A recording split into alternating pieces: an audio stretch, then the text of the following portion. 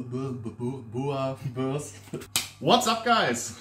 Today we are collecting some baby boas. So I was on my way to work and I got an urgent call, like some babies dropped, and so I changed plans. And yeah, before we get started, it's time to enjoy our wonderful intro and to use this time. How to say this? And while you are enjoying the intro, use the time to subscribe to this channel if you haven't to. It really means a lot. So let's get started.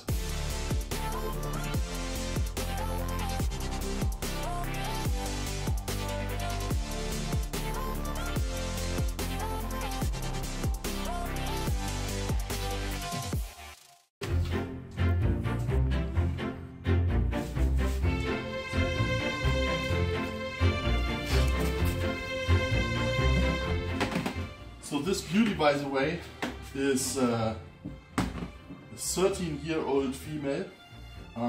She's been born at VPI. We imported them, a group of triple head VPI snow glow back then in 2009, I believe. And yeah, it's crazy how thin she looks now when the babies are out. She's been huge before. For those of you who are seeing or witnessing a birth, a boa, for the first time, you probably noticed that the female makes some strange movements with their head. So it's like they are putting it on the side and they are scratching on the bedding or on the ground. They are totally fine, and this is just to kind of help the babies out of their sack. So they stop moving like this within probably the next 3 days, but you don't have to worry if they are doing it. Alright, so now we can start with the fun part. I like to put on some gloves, and then we can start collecting the babies. As you can see, the babies are covered with bedding. It seems it's like a big, it seems like it's a big litter, but so far I only spotted a few. So when one of your females gave birth, you need to prepare just a little bit before you start collecting the babies. What I have here is a large tub. Usually I use a tub that is higher, like this one here, because it is not that easy for the babies to disappear. Because especially if the female gave birth quite a while ago, the babies are already pretty active, and they definitely start to getting out of the box if it's not high enough. Today we are using a flat one, so Wolfgang can take better pictures for you, but that's the only reason. So I have a tub here, and we put in some paper towels, and first of all I want to make it soaking wet. So just so the paper, because the babies after birth, they are already wet as well, and slimy, so they don't stick.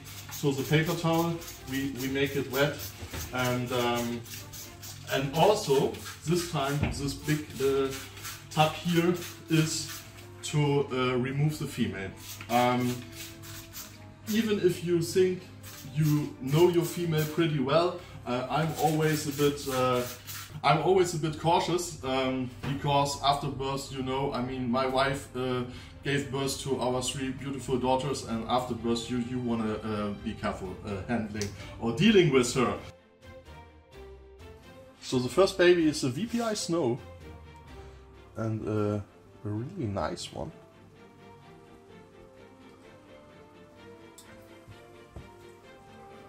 This is a VPI Snow Glow.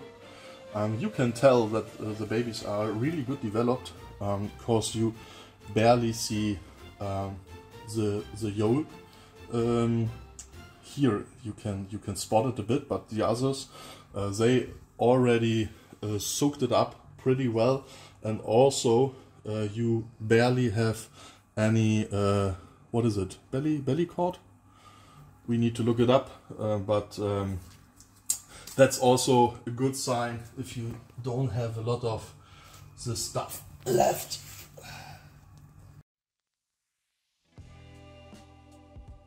So this tiny baby here, when you compare it with this animal, it looks like a twin.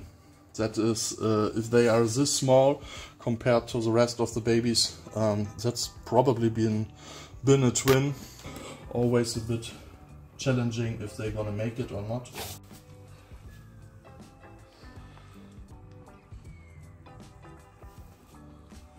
Ghost.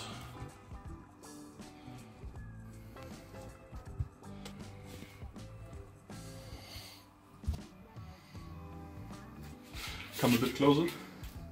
So this is a nice example. This baby is still kind of sitting in its sac. A bit difficult to see, but if you have something like this, you can just easily remove it and kind of peel off this whole bunch of slime. And if it's this thin, you can also just pull it off. It starts bleeding a little bit, but it's no big deal at all. It stops within a few seconds, so yeah, nothing to worry about. This is what a slug looks like, by the way, so in case you have never seen a not fertilized egg, this is what it looks like. This year we had quite a bunch litter containing only out of slugs, so that's definitely not what you want to see.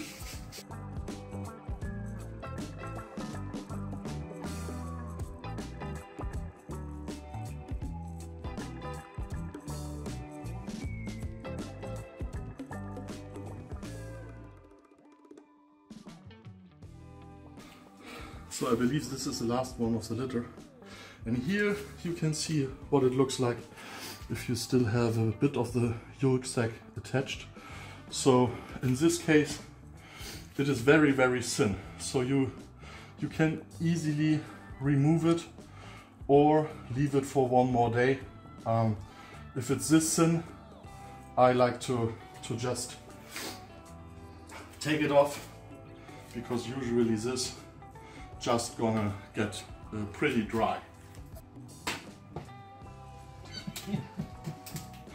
Alright, so we collected all of the babies. We had like a handful of slugs and one stillborn, and I believe that's a twin of the little baby I've already shown you. I'm very, very happy with this litter. We now gonna find out how many babies we are talking about, but for sure we have a really beautiful VPI Snow Glow, VPI Snow, VPI Sun Glow Head Anery, 100% Head Anery, Ghost Head VPI, VPI Head Snow, and Anery Head Snow, and like only very few triple head VPI Snow Glow and double head VPI Snow babies. So couldn't get any better than this. It's been a breeding from a VPI Snow Glow to a triple head VPI Snow Glow female, by the way. As I mentioned, the male has been born at our place many years ago, and the female, 13-year-old female, born at VPI and imported back in 2009, I believe. So really, really happy with the outcome. So let's have a look at the babies. And what I do right now, this is like, I always have one tub I'm using when I collect the babies out of the cage. That is like the first tub I'm using, and it gets always pretty dirty, all the slime, all the blood, etc. So the paper towel is immediately dirty. So once we collected them, we're gonna replace them once again to the kind of final setup for the next 2 weeks. And this looks always the same. We have a water bowl in the middle. We have 2 hiding places. We are offering the hiding places in case an animal likes to use them. Usually they are like a big bulk in one of the corners, mostly on the back side of the tub. But yeah, we still like to offer it. Some babies like to use the hides. Anyways, we don't put the water bowl in a corner because they have the tendency to build a pile of babies in the corner. So that is why we are placing them in the middle, so no one gets stuck underwater. So let's get started. So here once again you can see that's still sitting kind of a bit in its sac. So just begin at the beginning of the snake, and you can just gently pull it away. Everything is fine. So these parts here, for example, I don't remove them. I do nothing about it. This is totally fine to leave it where it is. It's gonna get drier within the next days and then just falls off. So like this, that's totally fine. Just leave it like it is and it's gonna falls off on its own.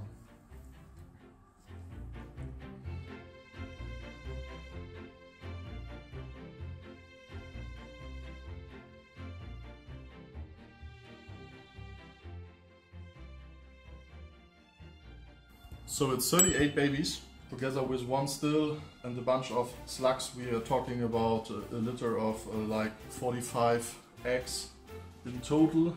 Still very satisfied with everything. It's a pretty big litter, but not unusual for a female this old, especially because she already had like 2-3 litters at least. One last example, what it looks like if it's not 100% been soaking up, and just leave it like this. Pay attention to it for the next 2-3 days, and everything gonna be all right. As I said, this is what it looks like. Pretty messy. Just after collecting the babies.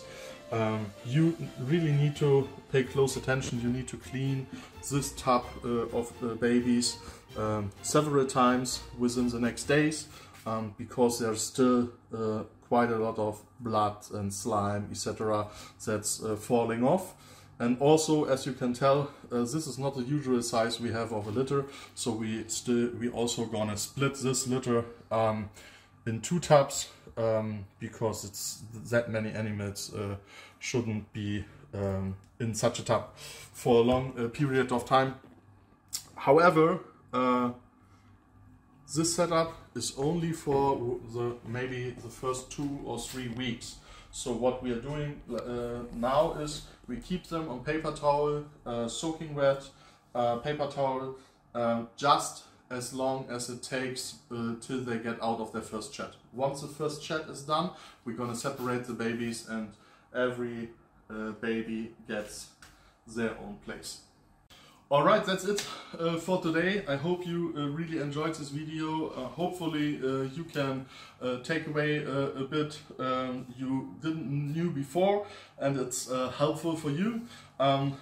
If you enjoyed it, please smash the like button. It doesn't hurt, but it is. I really enjoy seeing that you are appreciating the videos.